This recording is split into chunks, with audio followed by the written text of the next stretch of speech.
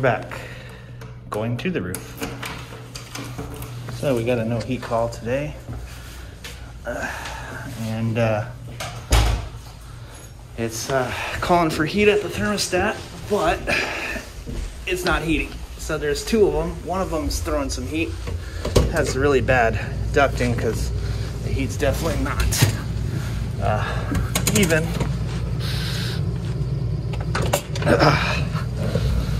So yeah, we're gonna go ahead and take a look at it and see what we can do. It's a nice Sunday morning. I was the lucky one to be on call this week. Oh, look at that. It's a nice ladder that's gonna slip and slide. All right, so we're headed over there. So I'm gonna get over there. So here we go. Oh, this is gonna be fun getting back up here. All right, we're gonna, this whole roof is all frosted. Whoa. Gotta love it.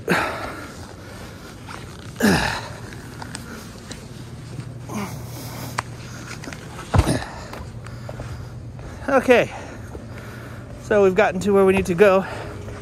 This is the first unit, and she's working. Total trash, as you can see. Our second unit's over there, and that's our problem child.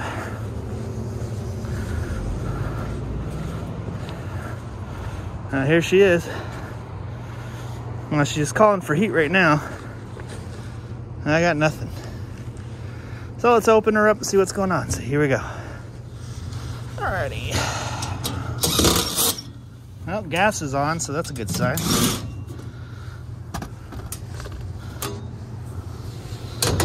What's going on here? So first things first, we want to make sure we're getting power. You never know with that. Where's our contactor? There it is. So I'm trying this new neck mount thing, so I hope you guys could see what I'm seeing. We'll see. Okay. All right, well, that's a good reason why it's not working. I got no power. So next thing we're gonna do is we're gonna check our disconnect. And it is in the on position. Of course, it's not gonna stay open. All right, well, no fuses. Let's go ahead and see if we have voltage going on. I think it's the bottom ones. Oh, no, maybe the top ones.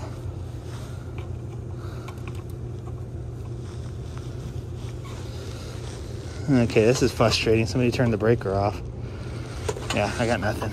All right, so we got to go back down to the space and find the breaker. Alrighty then, so as you saw, the breaker was tripped, so I went ahead and turned off the thermostat.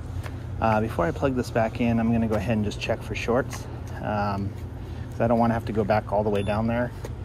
In order to do that, I have to go all the way over there, go up that wall, walk all the way around where it's flat, hop up, hop up, go down the ladder, go down the stairs, go all the way back around through the door over there, and then all the way into the back.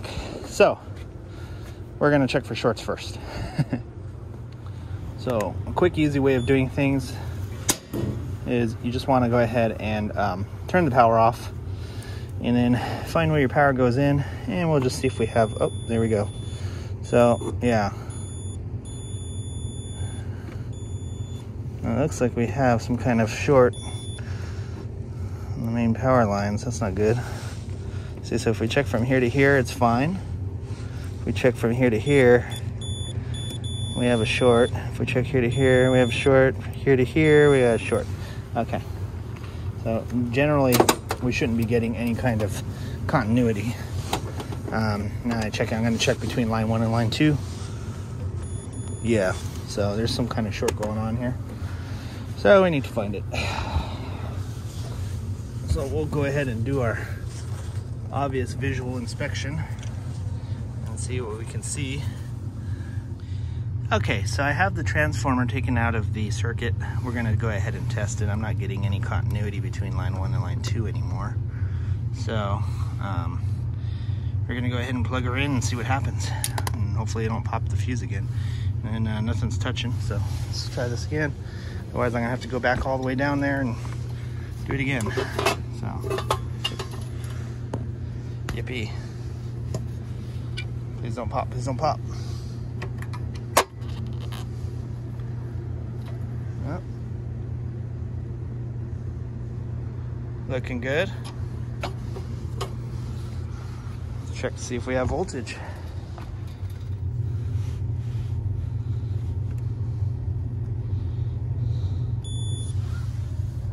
Alright, we have 240. Sweet. So we're going to engage the contactor manually just to make sure it's not the compressor. Okay, we're going to go ahead and push in the contactor just to make sure.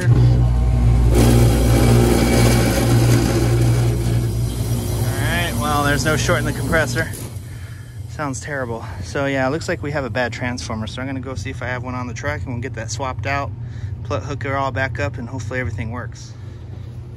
Okay, so we need to see what voltage we need. It's 240. So for this old one, they were using white and red. So it's 240 volts.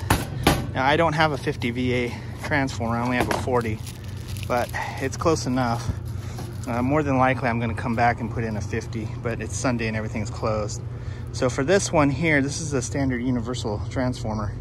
Red and green, that's gonna be our secondary side of the transformer, so that's our low voltage. And then our primary, we have options because this one can do 120 to 208 or 240. So for COM, it's going to be the white wire, so that's going to be your line 2, and your line 1 is going to differentiate depending on the voltage you have. So we're using 240, so that means we need to use orange one. So we're going to be using the white and orange wire for our high voltage and the red and green wire for our low voltage. And then the red and black wire, we're gonna go ahead and cap those off. So we're gonna get this all wired up and installed, so here we go. Alrighty then, we got our new transformer plugged in.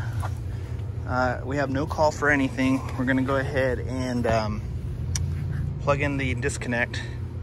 Now before it would immediately pop the breaker, so hopefully it doesn't do that anymore. So here we go. Okay, so we got her figured out. I thought, so I disconnected pretty much. I know that the compressor and the condenser fan motor are good because those came on. When we disconnected the transformer, so, and I tested the transformer, it's actually fried. But I think what happened was the blower motor's dead. So like it's stuck, it's barely moving. So I think that thing shorted and it took out the transformer because these are actually plugged into the same spade. So I disconnected the inducer and disconnected the blower motor, plugged it in, everything was fine, reconnected the inducer, plugged it in, didn't pop, plugged the blower motor back in, and it popped. So it's got to be the blower motor at this point.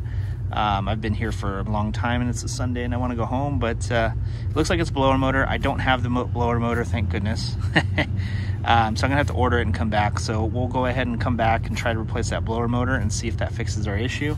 As far as I know, I've pretty much checked every single relay wire, everything on this system, and I cannot find any other shorts, so it's got to be that blower motor. So yeah, I came down to the point where I just started disconnecting stuff and plugging it in, and then, you know, walking up and down the stairs.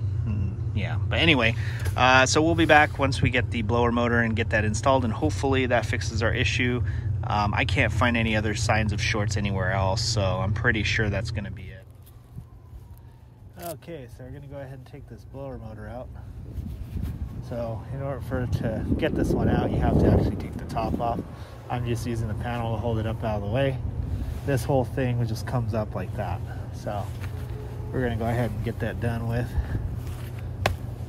This guy, we're going to just pull it straight up like that. Alrighty. Okay, so we got her all put back in there. I had to switch the rotation. I haven't turned it on yet, but every time I do a unit like this, you always have to switch the rotation because it always spins backwards. That's why I'm leaving this open. I got my new capacitor. Of course, they gave me the wrong size. It's supposed to be a 20, they gave me a 15. So always make sure you have the right one. We got it all hooked up. So we're gonna go ahead and plug in the disconnect. And then hopefully if it doesn't pop the breaker, we're gonna go ahead and put it all back together and cycle everything. Okay, here we go, moment of truth. Please don't pop, please don't pop.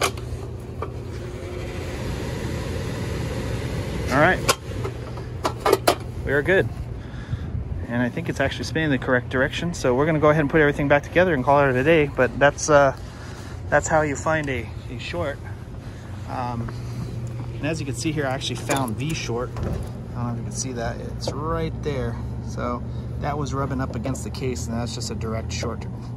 So that's why we were popping breakers. So we're gonna go ahead and put her back together. But anyway, thanks for watching. Make sure you like and subscribe, comment, tell me what a horrible technician I am, hit that bell notification, and follow me on Instagram, Facebook. Thanks for watching.